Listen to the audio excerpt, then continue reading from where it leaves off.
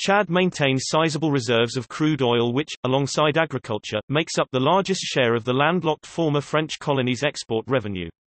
Producing around 100,000 barrels of oil a day, most of Chad's crude comes from its reserves in the Doba Basin in southern Chad where oil was discovered in the early 1970s by foreign drillers. There is an estimated 1 billion barrels of oil in Chad, most of it being exploited by hundreds of rigs operated by Western companies such as ExxonMobil and Royal Dutch Shell. However, many challenges exist to Chad's petroleum industry including but not limited to corruption, internal conflict, and geography. Since Chad is landlocked, most of Chad's oil exports are transported out of the country by a pipeline that leads to the Cameroonian port city of Kribi. This pipeline, owned by a consortium, has come under fire due to allegations of exploitation by international corruption watchdogs, and Chadian politicians. In addition, environmentalists have voiced their concerns over the pipeline's impact on the natural environment, citing several spills.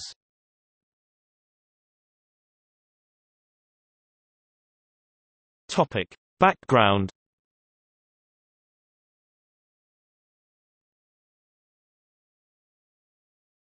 Topic. Early exploitation. Oil exploration in Chad began in the 1950s while the country was still under French colonial administration. At least 3 oil-rich areas were discovered in the country, however due to the high cost that would have been incurred in exploiting the finds, the French opted not to develop them. At the time the bulk of France's petroleum was being imported from Algeria and the Middle East. In 1960, Chad achieved its independence from France, and François Tombalbaye took over the country as its first president. Tombalbaye enlisted Conoco, an American oil and gas company to search for oil reserves. The company found oil in several areas in 1973 to 1975, notably the Doba Basin in the Central African Rift System, and the Sédhiou area of Lake Chad. In 1975, Tombalbaye was killed by soldiers in a coup d'état and he was replaced with a military junta. This further intensified an already ongoing civil war between the government led by Goukouni Wede who became head of state of Chad in 1979, and Hissène Habré, the French and US-backed former defense minister. During this period of especially heavy fighting, Conoco and other foreign oil companies suspended their oil exploitation efforts and left the country. Throughout the 1980s, very little was done to cultivate the petroleum industry owing to political instability, internal conflict, and the Chadian-Libyan conflict.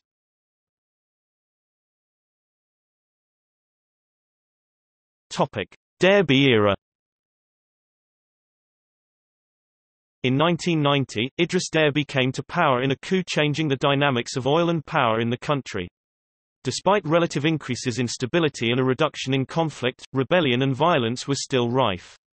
Shell, and French oil company, Total, then known as Elf Aquitaine, withdrew from Chad in 1999. Elf's withdrawal drew criticism from the Déby government and the government organized demonstrations against the move which saw protesters burn the French flag. In 2000, a new oil consortium emerged, which included Exxon operating in Chad as Esso, Chevron, and Petronas, and formed into the Chad Oil Transportation Company. The consortium was American-led with Exxon and Chevron combined holding 65% of the stake in the deal, and the consortium promised an investment of $3.7 billion to drill Chad's oil wells and construct a pipeline from the country to Cameroon to export the resources. As agreed upon with the government, some of this money would go to poverty reduction projects and developing Chad's infrastructure. Chad would receive about 12.5% of the profit made on each barrel exported. In 2006, President Déby ordered Chevron and Petronas to immediately leave Chad for supposedly refusing to pay $450 million in taxes, leaving Exxon as the sole oil company from the original consortium left in the country. However, many viewed the expulsion as a method to make way for increased Chadian government involvement in the country's oil production or even to make room for Chinese oil companies, with Chad recently having restored relations with Beijing. Shortly after, Déby suspended 3 of his cabinet members including Mahmoud Nasser Hassan, Chad's oil minister. In 2016, a Chadian court levied a $74 billion fine on Exxon, an amount 7 times the size of Chad's economy, for allegedly failing to pay royalties. The following year, Exxon settled the dispute and was able to keep its exploration permit.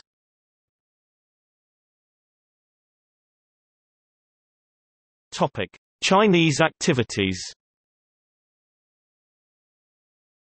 Chinese involvement in the Chadian economy began in 2006, shortly after N'Djamena restored diplomatic relations with Beijing, and in 2008, China National Petroleum Company entered a joint venture with the Chadian National Hydrocarbon Company to build an oil refinery north of N'Djamena with plans to produce 20,000 barrels per day.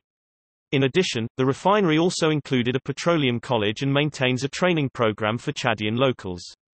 Chinese oilmen also began to explore new oil fields and conduct seismic studies, and in 2009, exploitation of a new oil field began. In 2014, Chad suspended China National Petroleum Corporation from exploration for environmental infractions and issued a fine of $1.2 billion. The same year, the Chadian government announced its intention to substantially increase oil production in the country from around 100,000 barrels of oil per day to 260,000 barrels of oil per day by the end of 2016.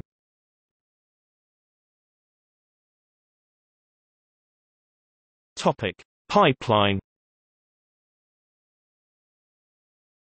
Construction of a pipeline from Chad to Cameroon began in October 2000 with a ceremony in the village of Komi which included representatives from the Chadian and Cameroonian governments, the three oil companies in the consortium, and the World Bank. The pipeline was owned by the oil consortium of Exxon, Chevron, and Petronas, with the governments of Chad and Cameroon maintaining a combined stake of 3% in the project. The World Bank helped finance the pipeline by giving a loan to Chad and Cameroon, hoping the venture would boost development in the region. As a precondition for the loan, the World Bank required the oil consortium to prepare a risk assessment and an evaluation of the pipeline's environmental impact. Numerous international observers and non-governmental organizations (NGO) opposed the loan, pointing to Chad's human rights record and rampant corruption. The 660-mile (1,090 kilometers) long pipeline was completed in 2003 and connected three oil fields in southern Chad with a floating production storage and offloading vessel located in the Atlantic, off the coast of Cameroon, near the town of Kribi. Completed a year ahead of schedule, it created 13,000 jobs in Chad and led to over $400 million in infrastructure improvements. However, in Cameroon, where the majority of the pipeline is located, NGOs have cited several oil spills as being harmful to local communities and have lambasted government officials for not doing more to prevent them. In 2008, the World Bank ended its involvement in the pipeline after Chad finished repaying its loan, specifying the government's failure to redirect revenue from the project to the earlier agreed upon goals of reducing poverty and developing infrastructure. In a statement, the bank said, Chad failed to comply with the key requirements of this agreement. The government did not allocate adequate resources critical for poverty reduction.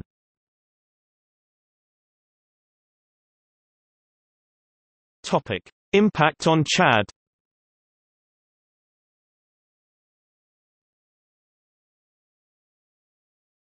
Topic: Chadian society.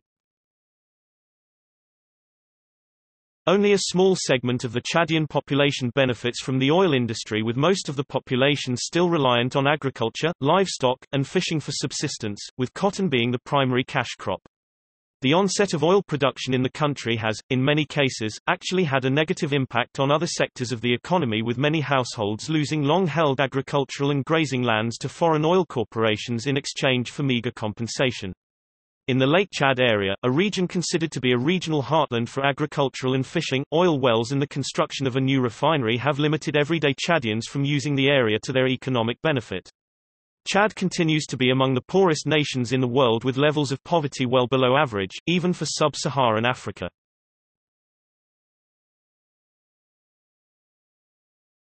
Topic: Misuse of oil revenue. Oil production in Chad has led a significant windfall of money for the country's government, much of which has disappeared due to corruption or been used to purchase military weapons and fund conflict. In 2006, after the World Bank froze Chad's oil revenue account over the country's failure to use the money for development, Déby told a French newspaper, "We are going to buy weapons. We're going to do it openly." The Justice and Equality Movement, a Sudanese opposition group active in the Darfur region, has been financed using Chadian oil money. A great deal of Chadian petroleum revenue has also been siphoned off through corruption, notably to members of Déby's Zaghawa clan, and his supporters through bloated infrastructure projects and other development plans.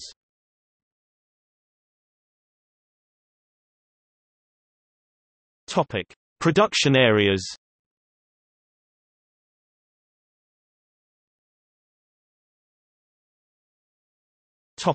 Doba Basin. The Doba Basin is a part of the Central African Rift System and contains the largest share of Chad's crude oil reserves. The basin is about 300 kilometers long and 150 kilometers wide and contains hundreds of oil wells operated principally by ExxonMobil. The oil in this region is heavy and sour.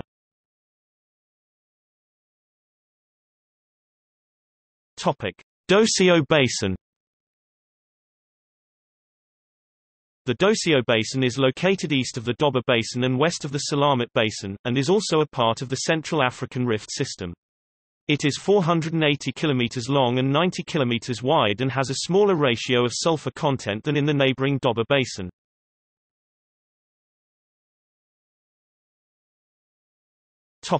Salamat Basin.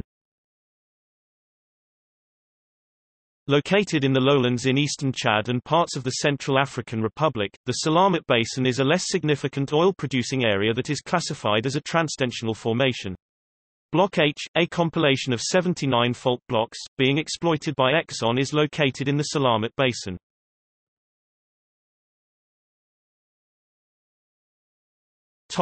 Lake Chad. Oil was discovered in the Lake Chad Basin, an area bordering Nigeria, in the 1990s. By the end of 2008, exploitation in the area amounted to 7.5 million tons a year. However, violence in the area is frequent due to fighting spilling over from nearby Nigeria.